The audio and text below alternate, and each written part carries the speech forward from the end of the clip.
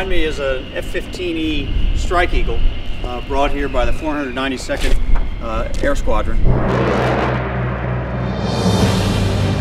They're participating in today's blue flag multinational air exercises hosted by the Israel Air Force with the participation of the U.S. Air Force, the Italian, and the Greek Air Forces.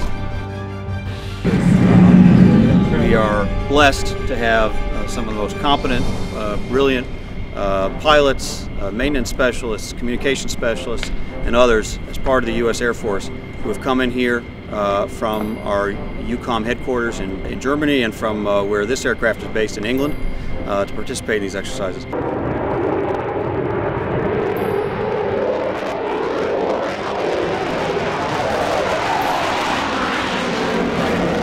It's a real powerful symbol of the partnership between the United States and Israel when our pilots and Israeli pilots are flying together, and that's what this aircraft is doing.